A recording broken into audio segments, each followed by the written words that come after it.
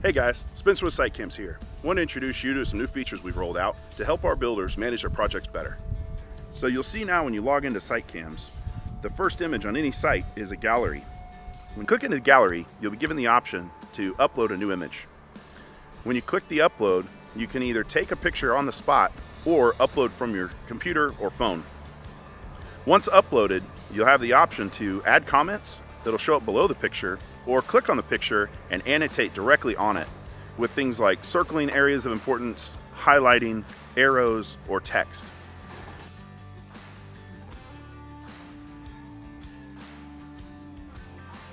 You then can download the image to your device and share via text, email, etc. Or if you go to the main gallery page, in the top right corner is a button to share where you can share a link or email directly that link to somebody to come take a look at your gallery. For more information on pricing and details, go to SiteCams.com.